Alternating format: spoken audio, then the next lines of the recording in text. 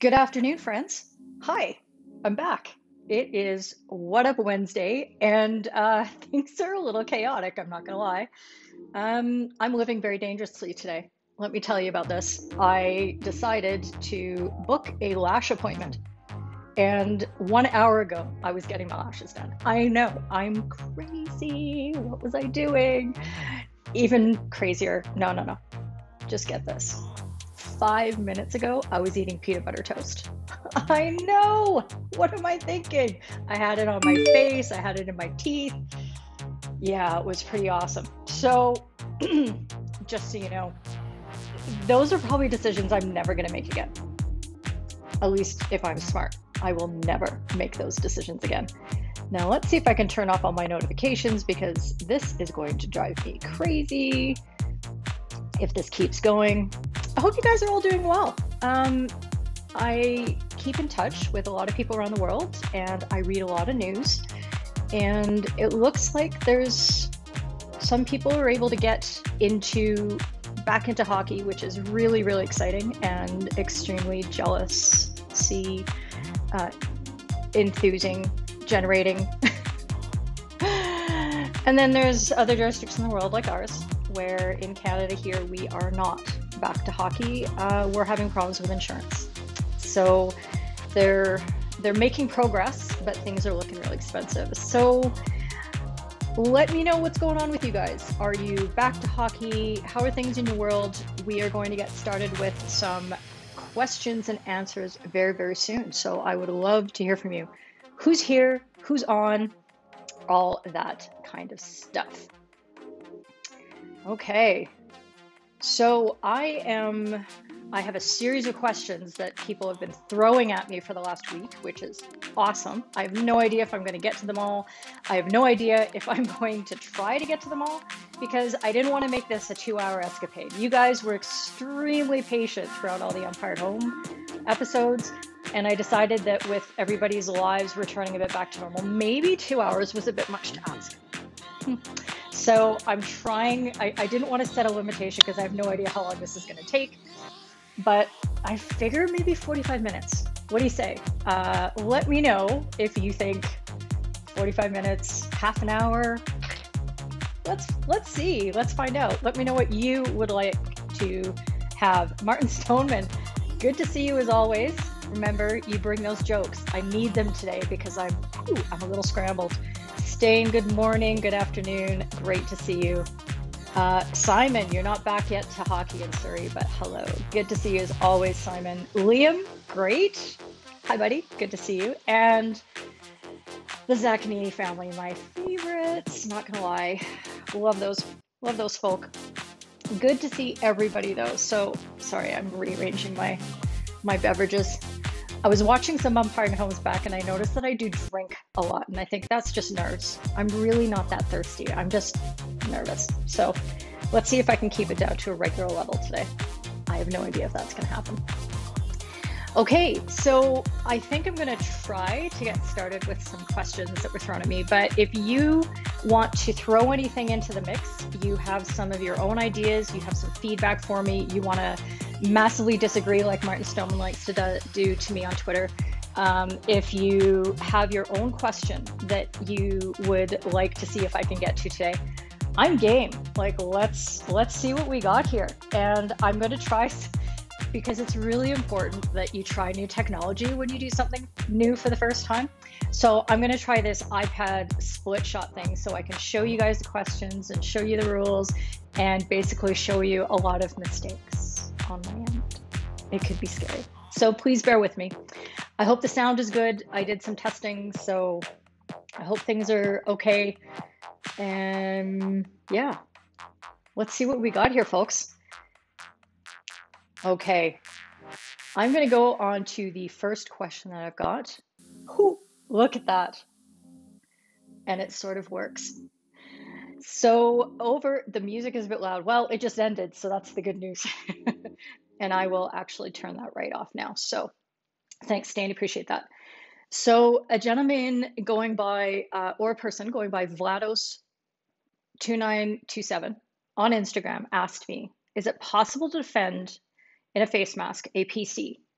around the circle. Now, I'm pretty sure that that our friend here was going for brevity and also maybe a little bit of a different English thing going on. So I think what he's asking is whether you can be wearing a face mask when you're outside the circle on a penalty corner.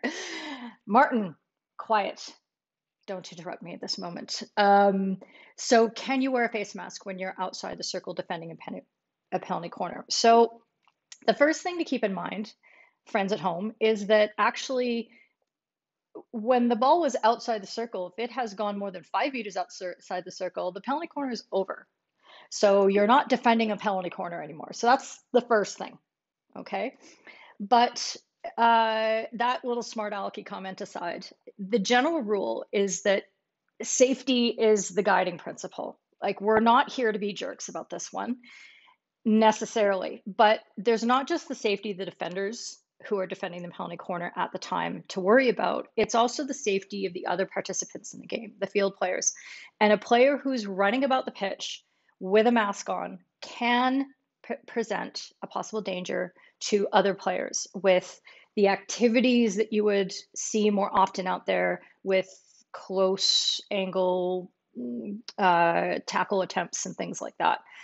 So that's the rationale under which we don't want to see players necessarily running around with face masks on everywhere. Now, this is 4.3 sub E, just all the italics around the guide. Actually, I think that's guidance that's still subclaused. Very confusing.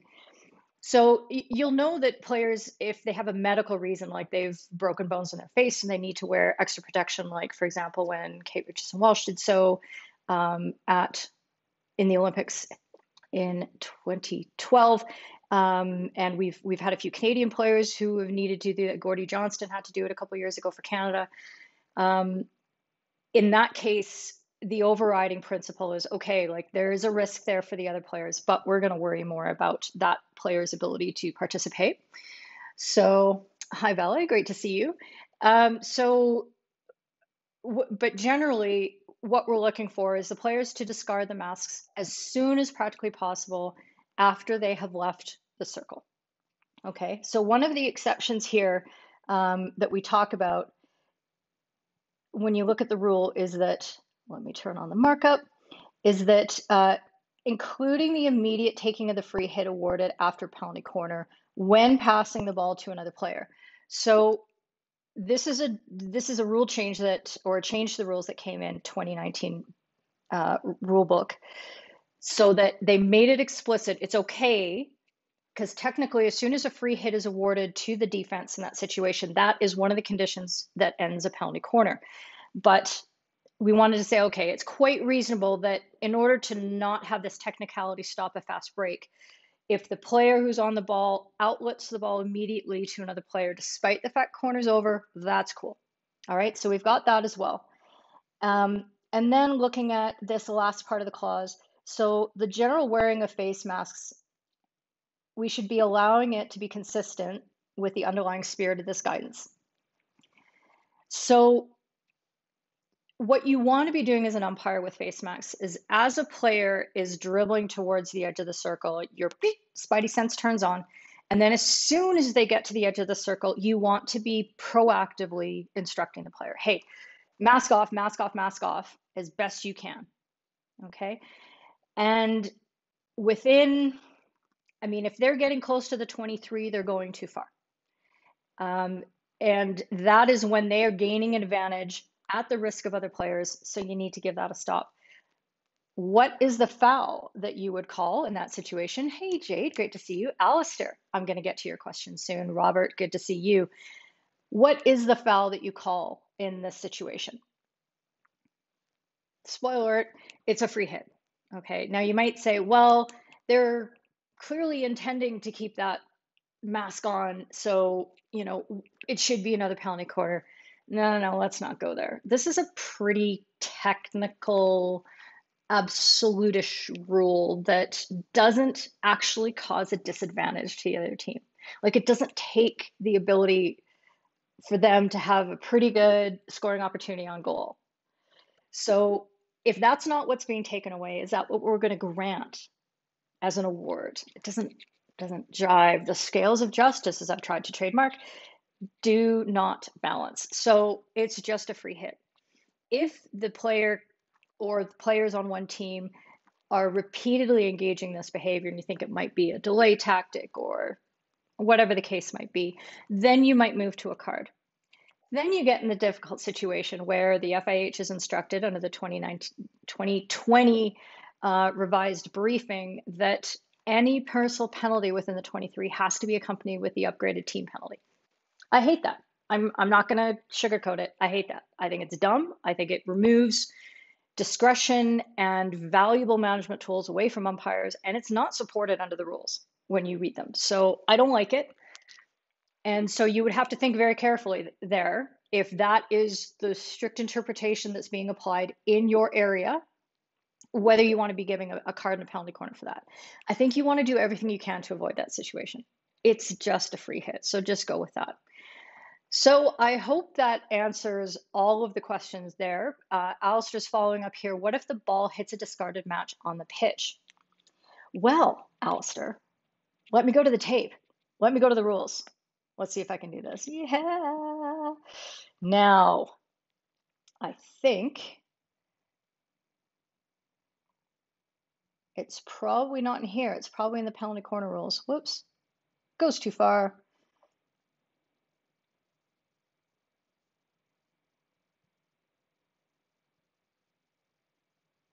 This was explicitly added in the rules. And what I'm going to do is I'm going to ask all of you at home to go tell me where that rule is, because I'm just going to fumble around here and leave awkward silence on this live broadcast. So I want you guys to go to your rule books and I want you to dig that out for me. But they have made it explicit that another penalty corner is to be awarded if the ball hits a discarded mask on the pitch inside the circle, obviously. If the mask is outside the circle, then you're looking at a free hit. Yeah, I don't know exactly where it is. So you guys have all fallen very silent, which is great, which means you're all searching for this. I love it. Okay, so we'll circle back. It's like a Zoom meeting. We're going to circle back to that. Great, let's put it on the agenda. And let's move on to the next question. And this came from a longtime friend of FH Umpires, Ian James Parsley. He does a lot of really interesting writing comparing football to hockey, which I think if you cared at all about football, you would think was really, really interesting. So I do read it so that I can learn a little bit about football, but I actually don't care that much about it. 916, Liam, nailed it. Cookie for you. We're going to circle back right now before I forget. So we're going to go to 916, and we're going to find it. There it is. Following a penalty corner, if the ball hits any discarded equipment, a free hit should be awarded if this occurs outside the circle, and a penalty corner award if it's inside the circle. Nice. Mike D, you've got something else. 12.4b. Oops. Let's go have a look at that. Let's go have a look at that. 12.4b.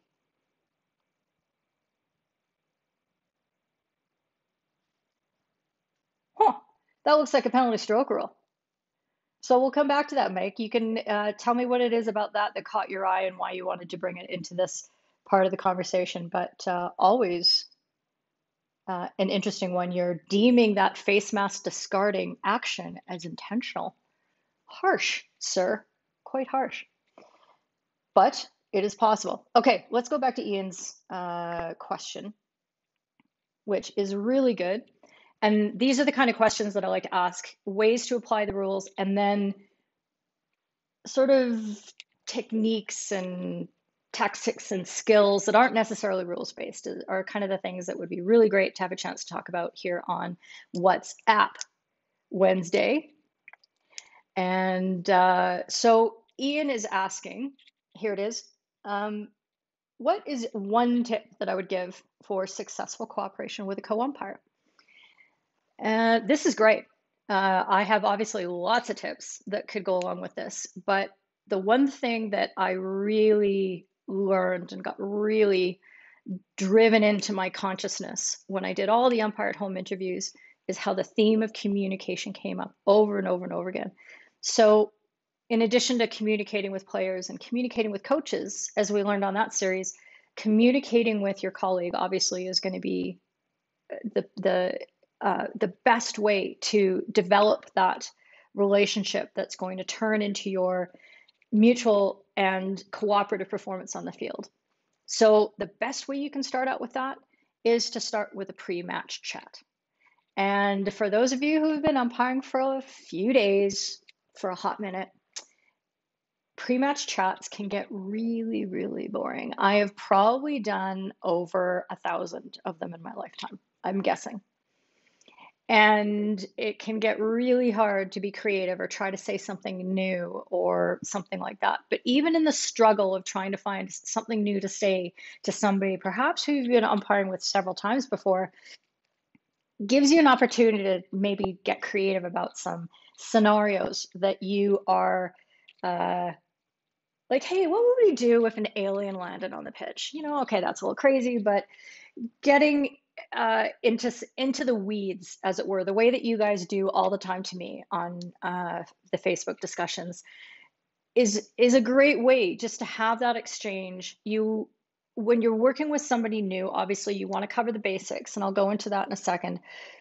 But that exchange of information it's like having insurance. Nobody likes insurance. It's really boring, but it's super useful to have when things go wrong. So I find it's a way that you cover off those things, and then you only have a more limited amount of things that can go wrong later. So think of it that way. Now, for a pre-match chat, these are the kind of things that you want to look at. Now, let's be real here. A lot of us rock up to games with even a new colleague, and maybe we've just played and we've got literally 5 minutes to whip off our shin guards, get on a different colored shirt. If we're really dedicated, get something black on the bottom halves of us and find our whistles, find our cards, and get our watch back on and get ready to umpire. So it can be really, really difficult to get through a whole thorough pre-match chat. So I consider it like a triage. So what you want to do is you want to get to as many of these things as you can. And for me, this is an order of not importance, but desperation. Literally, is this going to save your life on the field as a team? So talk about your sides. Who wants the table? Who wants the spectators? If that's a thing, or whatever the case might be. You might be in Calgary here. Our table side is the same as the spectator side. So you go to the other side and you're in your own little world. It's beautiful. Sometimes there's shade over there with the trees and it can be really nice, but you often have the sun in your eyes. So I usually take the action side because I hate the sun. Areas of responsibility, really important. You can see that this might be my indoor pre-match chat here because it's talking about boards, towards and away is circle, but all these things, how are you going to split up the pitch? And I have a pre-match chat card that you can go download if you go to fhumpires.com/chat. You can, and I'll put that right here in the comments, fhumpires.com/chat. Hopefully that's not my indoor version, but if it is, come back and complain and I'll get you the outdoor version.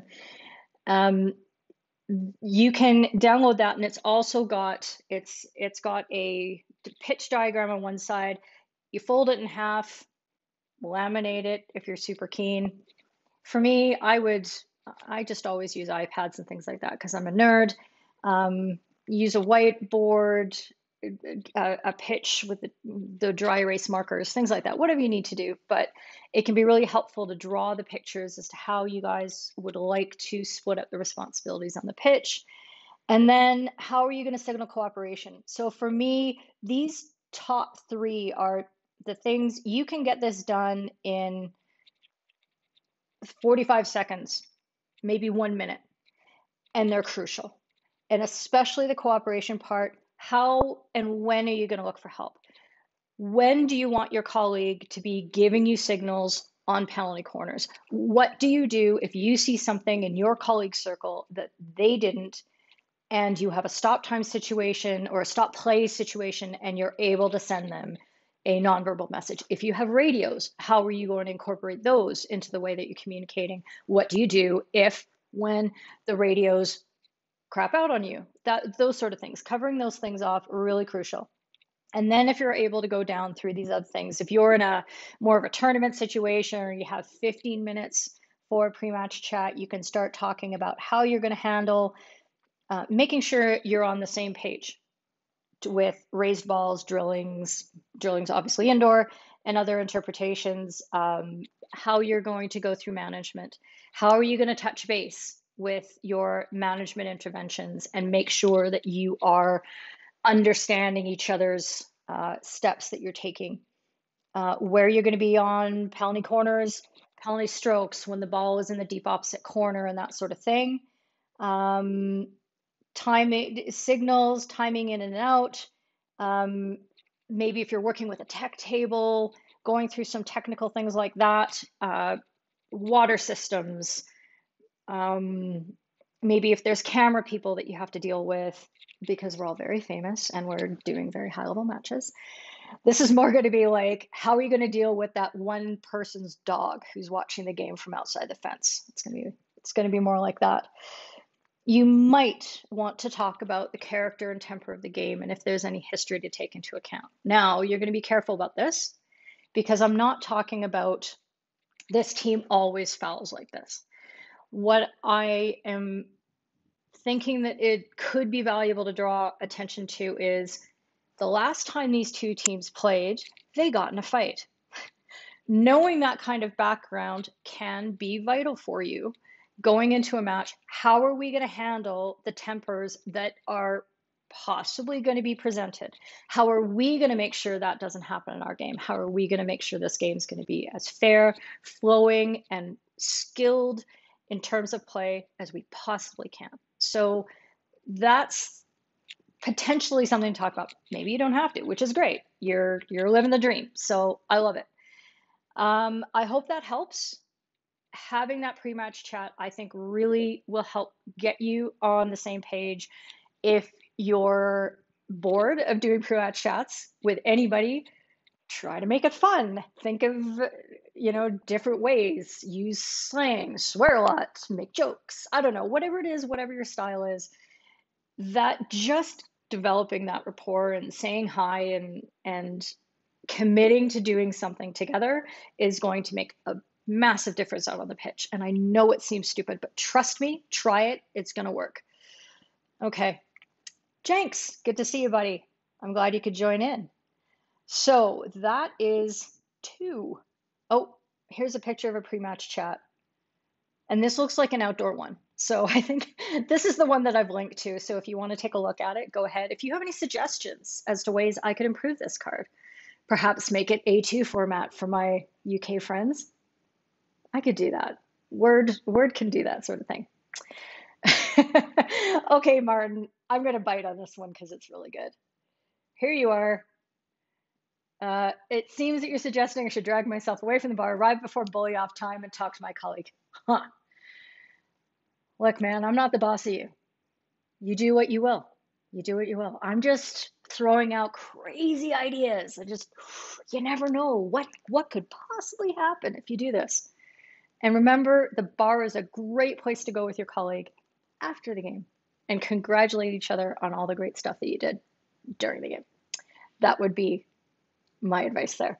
Okay, let's move on to the next one. Remember, if you have your question, put it in the chat and I would love to talk to you. Ian, very good to see you, buddy. Yes, it is nice to be back live. Actually, another reason I wanted to do this was to try to keep these skills sharp, because it's one thing to do recorded videos where I've really thoroughly prepared a script, and then you see me in real life where I stumble over my words a lot and don't articulate and stop myself from swearing all the time. So there you go. And there's Liam giving some banter back. We are lucky if you arrive before pushback. There he is. Nailed it. Flames. Hi, Stephen. Stephen is my birthday buddy. We have a birthday on the same day, and I remember that very well. Okay, third question. Here we go. This is off Instagram. Gopi or Gofi Hockey, I'm not sure how to pronounce it properly, would like to know, which whistle do I suggest for umpires? I am so glad you asked, because I have very strong opinions about whistles. I know, right? It seems dumb, but I really do. Because for me, at almost every level of play, there is only one whistle, and it's this one. Not necessarily my logo. It's just I had a really pretty picture of it. But if you want to buy one from me, you can buy one from me. I'm not going to be mad. But this is the one here. Fox 40 Classic. Fox 40 Classic. Okay? It is the tone of whistle that we hear in almost all of our games. And I've had umpires be like, hey, I got this really new cool Storm, or I really like the Mini, it's so cute, or they've got some other brand, and like, it's okay, but think about what the purpose is of you blowing your whistle. It's to communicate. And when you blow a whistle that sounds different from what players and coaches and fans are accustomed to, you are going to shock the crap out of them, and they're going to wonder, what is that? What? Are they mad? Are they happy? What's going on here? Okay. Don't be a rebel on this. This is the one place where you want the tone of your whistle and the way that you blow it and the length of your blows and the sharpness, the intonation. You want that to be doing the speaking, not for people to be wondering what the heck that thing is that you're using in that particular game. Whistle modulation, very true, Valley. That's exactly what I'm talking about. Jenks, glad to have you there backing me up on this. Don't tell Harrison, because he's going to come in and be like, Mini, Mini, Mini. I don't hear it. So sorry, I'm laughing at Martin saying he'd come early just to talk to me, but he wouldn't come early for any of his other colleagues, which that's fair. Okay, so Fox 40 whistles. Now, Fox 40 classics. The times that you would vary from this, and this brings me to a related question. This is Andy Waller, I believe. He asked me quite a while ago, I guess, but I save up all these questions for rainy days like this. If you have two whistles in your hands, like, why do umpires have two whistles in their hands, or they have two Fox 40s with different tones? Why? Okay, so during a game, you shouldn't change between different whistle types. Again, because you're going to confuse the heck out of the people who need to be focusing on putting the little ball into the big white box. But if there was an emergency, if, for example, you started calling a game and right next to you there's another pitch where there's another game going on and they're also using Fox 40 Classics, and the players approach you, don't assume, because actually players are smarter than we think, and they can sometimes discern the directionality from which whistles are being blown, and they know what is applying to them and what isn't applying to a different game. But if the players come to you and approach you and say, look, we can't distinguish your whistles, do you have something else? Then you will. Okay, that's probably going to happen at a quarter or halftime break, depending on how you're playing. Matt Bowen, yes, Fox 40 Classic all day long. I like it. So you are going to want to try to stick with that one whistle. Now, I've noticed this trend with the umpires at the top levels all carrying multiple whistles, and I've had one or two of them tell me it's because they're there in case a whistle breaks. Never had a whistle break on me. Not once, not ever. These things, like, what are you doing to them? I don't understand. My habit, my practice has always been to actually put one of my product placement FHU pens, which is like a little, like half of this, not even shorter than that, just this long of a pen. It's on a D-ring, and I connect that to my whistle.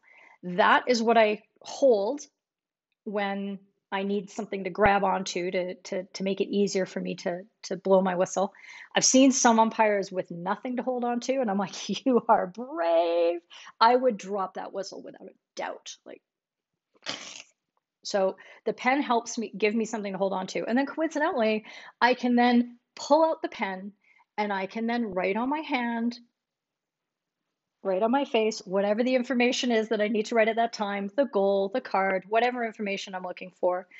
And I don't have to fumble around in my pockets because, again, I'm clumsy. Let's not make this any harder than it needs to be. So I think what those umpires are doing more so is just it gives them something else to hold on to that also serves as a backup that they probably won't need. Don't know. But yes, you don't want to use different whistles in the same game unless you absolutely have to because of confusion. And just back to Fox 40 Classics, there have been some situations I've noticed in Pro League games and things like that in very noisy stadiums. If you're playing in, say, Odisha, or you're playing in Buenos Aires, you might have enough crowd noise where you want to use, they're using a different brand and a different model in that product line, which has a higher decibel level, but it is not as responsive to modulation, as Valley put it earlier. So unless you're in a noisy stadium with 25,000 fans in it, I think you're going to be okay with the Fox 40 Classic. I believe it in my heart, somewhere in here. All right. I hope that answers all of the whistle questions. Let's see.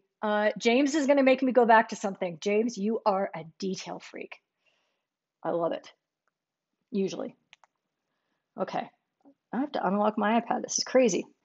Okay, so he wants to go he wants to go back to on the 12.4 rule clarification about discarded equipment and probable goals.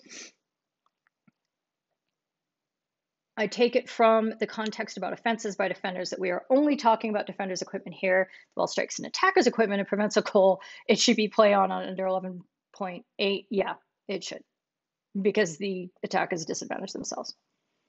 Excellent. Nailed it. Okay. Look, I can even flip back and forth. I just had to remind myself I could do that when I'm not talking about something that we're showing. All right. What other feedback am I getting here? Ian had something. Yes. He's talking about when there are two pitches right next to each other. Exactly. Right? And, oh, netball. Oh, no. No. Sorry. Not a sport. Just kidding. If you're a netball player. Sorry. Anyway, and Ian mentioned that this is why I should be able to double click on that to bring it back in. Anyway, that he has a spare whistle in his pocket rather than on the same little lanyard.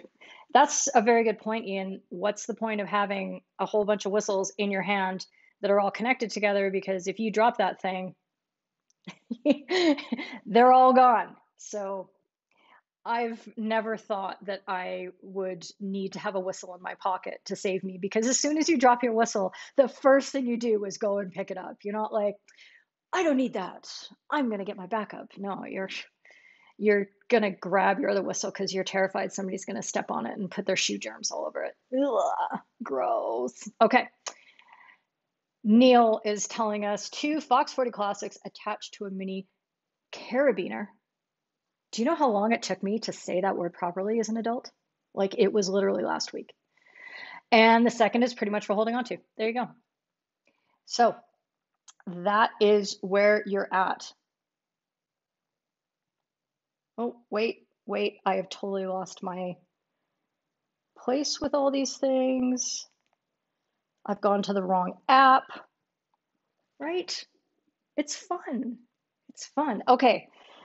I think we've exhausted whistles, and that was good. We're at 35 minutes. Oh my gosh. Okay. So let's go to a question that I got from 2 people. Doop. Ha! So proud. So would you ever consider not awarding a penalty corner? And this is coming from our friend Jim Butler. Would you not award a PC when the ball hits the foot, not dangerously, of a defender in the D? Okay. So I think we're all very well aware that we all know that not every foot is a foul. And by matter of principle, we know that not every foot in the circle is a foul. The tricky thing is that we have quite a bit in the way of cultural expectations about those being called. Now, I'm going to tell you a little story that that Soledad shared with me, and I'm pretty sure, yeah, we didn't talk about it on the broadcast, but we talked about it in our preparation, and I'm sure she won't mind me sharing it because this was in the early days of video referral. And it's actually not about her, really. It's about Carolina De La Fuente. So, Carol, I hope you're fine with this. But because it was early days of referral, I think we can all agree that we were all learning about these things at the time. So it's all good.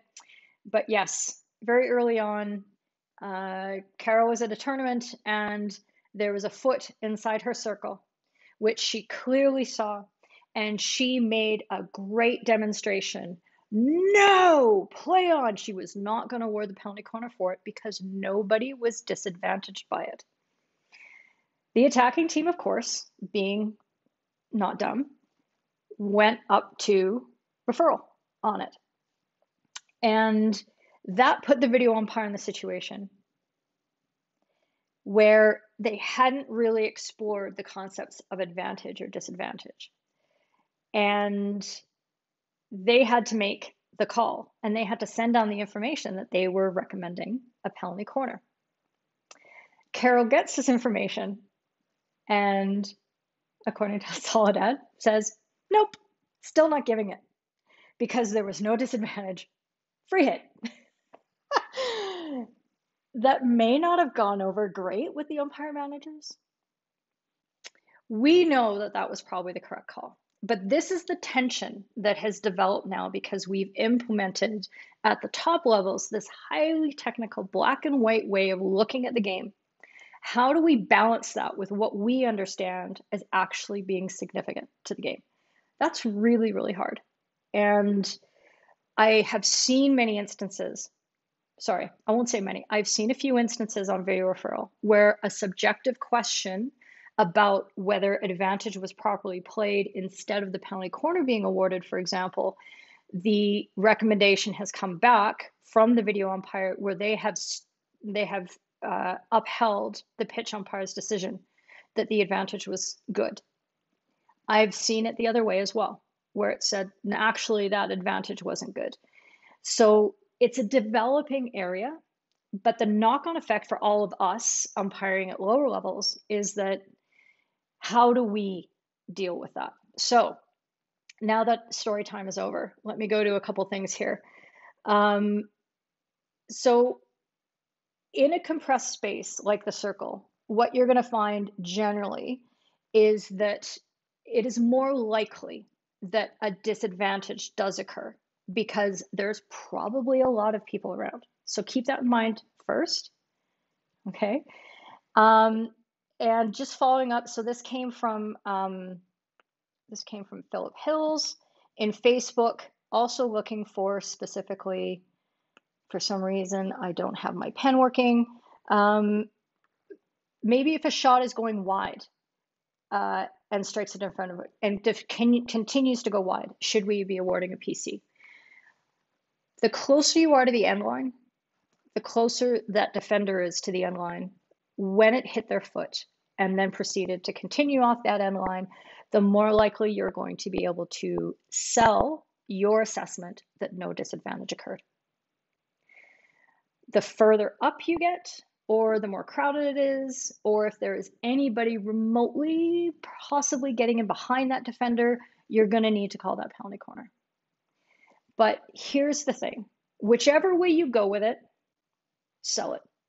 Okay, and I don't mean sell a bill of goods. I mean believe and convey and communicate strongly why you've made that decision.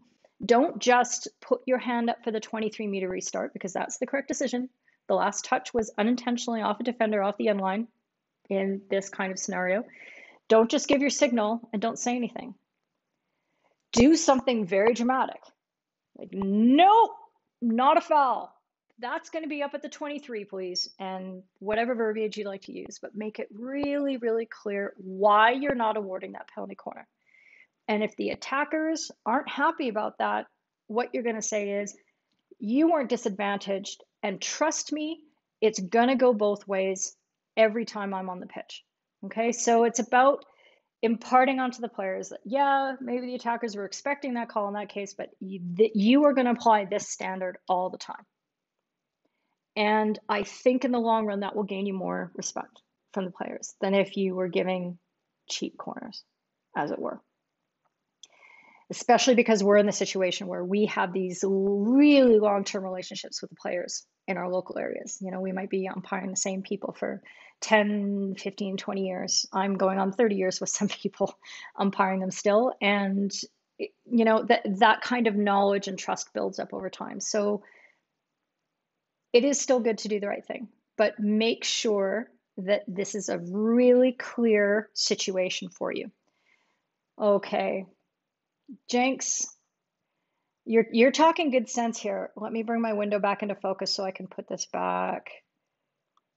I don't know what's going on here, but Jenks is just saying here that I almost sound English with what I'm saying. And of course I do. I spent 6 years umpiring the National League, and those experiences were scarring. No, I'm just kidding. They were very formative, and I learned so much from all my colleagues, including Jenks, but many, many others as well, and really helped develop my understanding of the game. So, you know, kudos to you, Jenks, and all of the English people and other UK residents that I dealt with regularly when I was with the MPUA. So thanks, you guys. Jim, great stuff, Keely, crystal clear. I'm so glad that you got to see me answer your question. That's really exciting. Okay, let me see. I have somehow lost the ability to make my eCam window big. This is really fun. I don't know what I did. Somebody asked me a question fast. I'm just kidding. I've got more to talk about, so I'm just going to leave that. That was question 4. We are at 143. Woo. Stephen, only one game with you was not enough. That was really quite sad. We should have had more, but that's how life goes. Now, let's move on. This is a really good question from my Welsh friend. Recently married, extremely talented. This guy can cook and bake like you would not believe. I don't know if he puts all that stuff on Instagram, but go check him out. Christian Phillips Adams. I think everybody calls him Crispy, but I haven't met him in person, so I don't use his nickname. So Christian is asking me, say in your game, you get a couple decisions wrong and the player's attitude changes, indicating you're not on the same wavelength anymore. What techniques have you learned or tricks do you use to get back on track? Yeah, we've all had games like that where we come out of the gates and we think, yeah, I'm a good umpire. I've got this going. And people are looking at you like you have two heads. This happens a lot when you're in a new situation, obviously. When players don't know you, coaches don't know you, the fans don't know you, you don't know the players either. Everything, there's a little bit of different style, maybe different communication things. This is why it's really valuable. And having just touched on the fact that I did spend those 6 seasons in England, that was one of the best things I learned out of that situation. Was I was brand new to all of the teams at all the levels that I umpired, between all the different Bucks games that I did, men's and women's, ones all the way through to 3s, 4s sometimes. When I went through women's, at the time it was, what were the levels? Anyway, I went through A and B and A and Prem, and then I did some men's stuff, and I was always getting thrown in with new people. And when I saw a team for the second time, I was like, hi, we're friends. and they didn't believe me. But being able to win people over when things aren't going well is a real skill. And it goes back again to what I was talking about in, I think, all of the answers to all the questions so far is communication. So I find one of the best ways to get myself out of a hole. And when you're having a tough game, and I'm not going to say a bad game, because what if you're getting everything right and people just don't believe you? The best way to get yourself out of it is to communicate with the players. Talk to them about what you're seeing. So I'm not talking about responding to criticism. I call that reactionary arguing.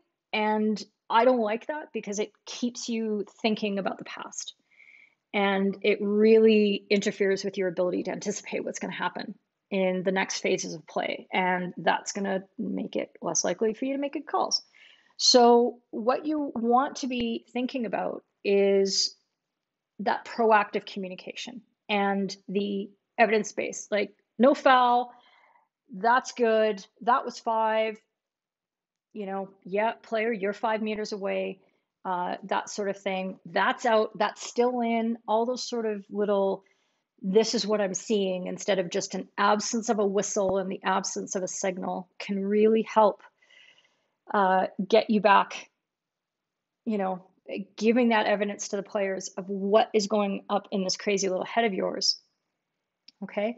There's the proactive communication about, hey, when an aerial is landing, no, that's blue ball, leave it. Now it's good. Warning players when you can see them chasing back on a tackle, saying easy, easy, that sort of thing. It gets you connected to them. You're thinking about what information they need to hear from you. And you're helping the players, listen to your headspace. Always, always good. Having little side conversations with players when you can. And I know it's really hard in tense games when you don't feel comfortable, but sometimes you can go to a player and you can just say something like, hey, great pass. That was a great play. Or you share a joke or something like that. Just a tiny little thing to break the ice. You putting yourself out there and taking that risk of that first communication. It's like being in a bar and going to talk to somebody that you think is really cute. It's really risky, but really, what do you have to lose? Go for it. Have a little chat. And that can just instantly humanize you just a little bit more to somebody who's closest to you, who's most likely going to be arguing with you when you make a decision that they don't like. So that can really help. Let me deal with a few questions since things are that are coming up. Graham Woodcock would like to know if Crispy can umpire as well as bake. I don't know. He hasn't sent me any tape yet. I think he can. That's just me. Oh, and there it is. He's on the broadcast. Glad you're here.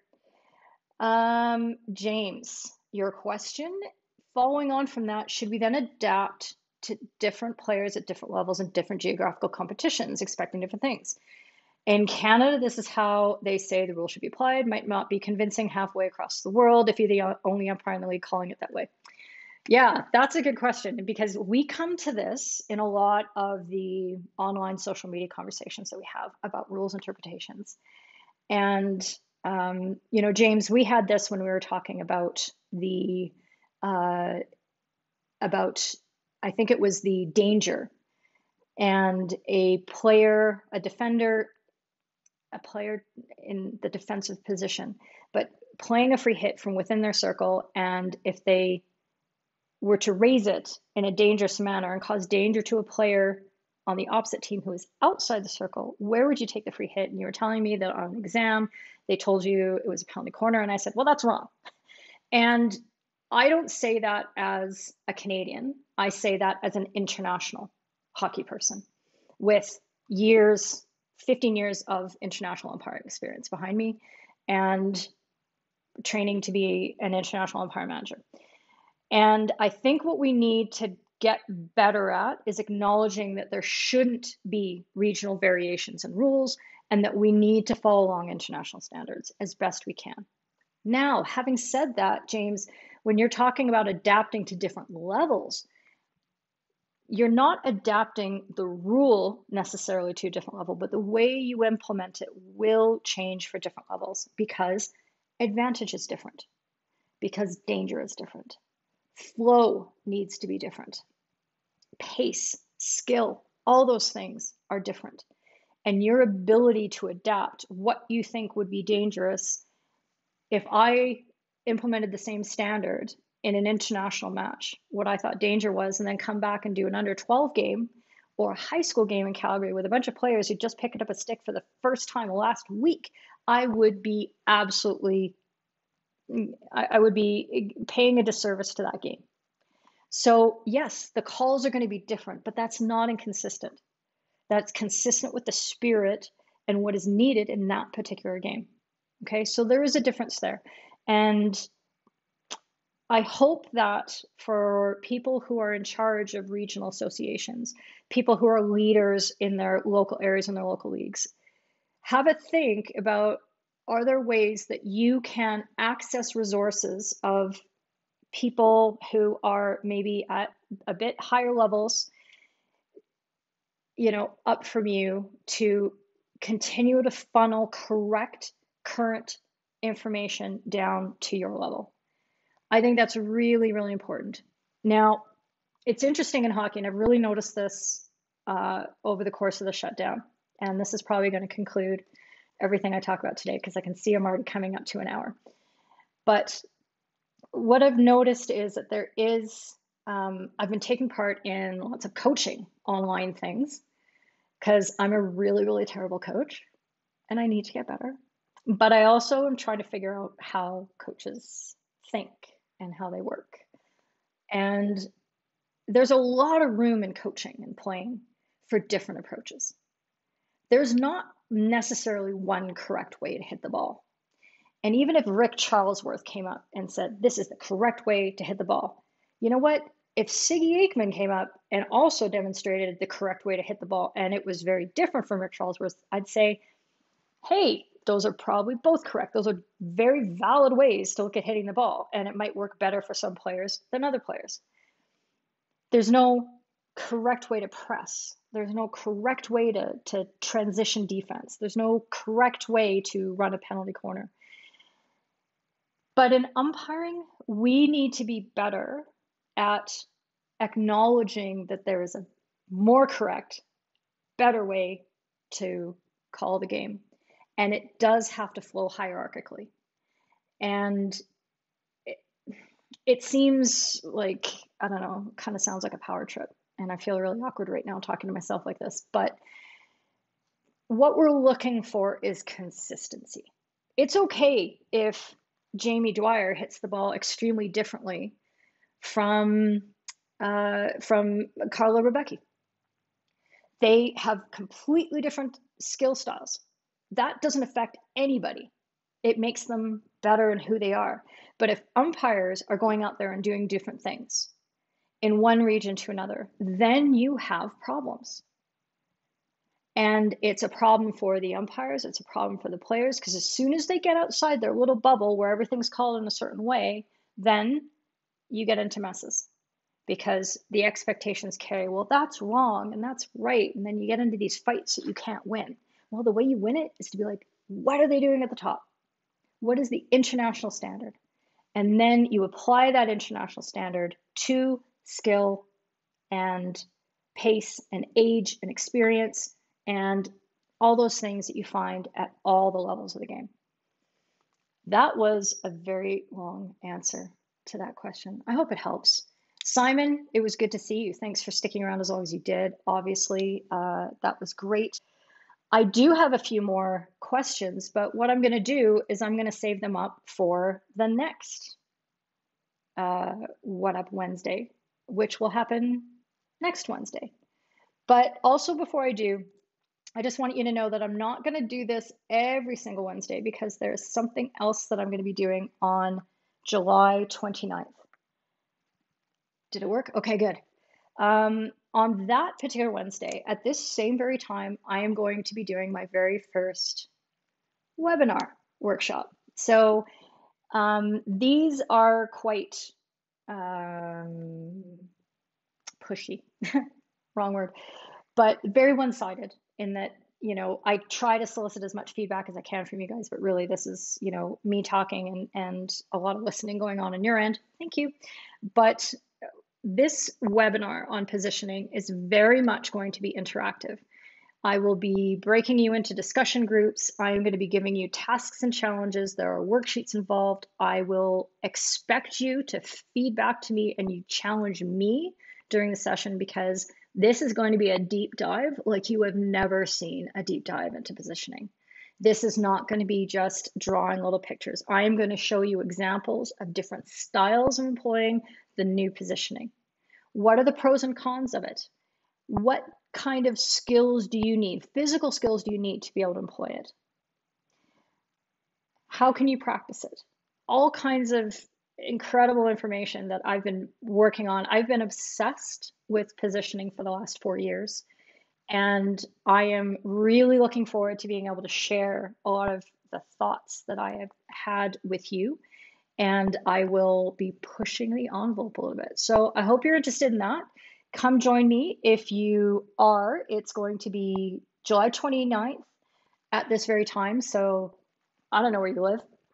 You tell me. It could be 8 p.m., it could be 9 p.m., it could be 1 o'clock in the afternoon, whatever it is. You can go to fhumpires.com/webinar to get more details on that. And yeah, it is a paid webinar, $20. I hope that's cool, because Zoom costs money if you do the Zoom the way that I do the Zoom.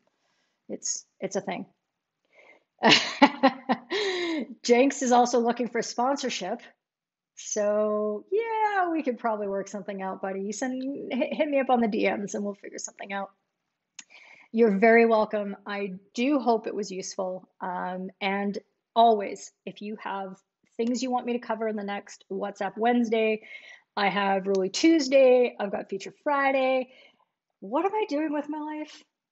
I think I'm spending it on my computer. So lots of places that you can send me questions, and I'll figure out the best form in which I can answer them most thoroughly and most constructively for you. And if you have suggestions on different ways I can run this, I want to hear it. If you'd like to ask me some questions about the positioning webinar on the 29th, come at me. I'd love to hear it. It's always a pleasure to be able to reach out like this.